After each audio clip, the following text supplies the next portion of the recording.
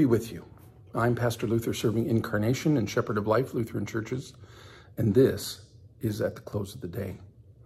Our Bible verse for tonight comes to us from the Gospel according to St. John, the 3rd chapter, verse 16, and I'm reading from the Message.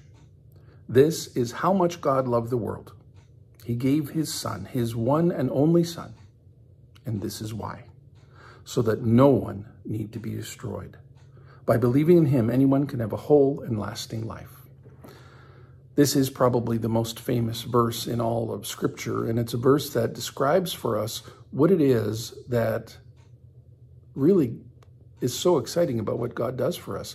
Because God loves us, God gave us everything, and he did it through the life, death, and resurrection of his Son.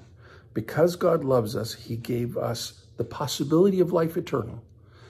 On this Christmas Eve, brothers and sisters, think about that, embrace that. And when you get up in the morning from Christmas Day forward, share the good news that God loves the whole world. And it's for everyone in that world that God has sent his Son into this world. Let's bow our heads and pray together the Lord's Prayer.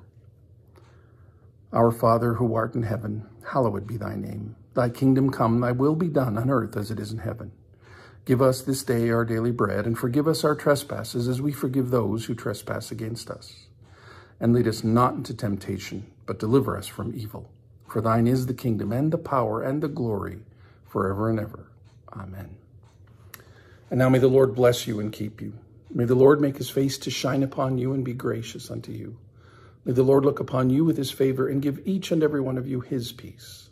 In the name of the Father, and of the Son, and of the Holy Spirit. Amen.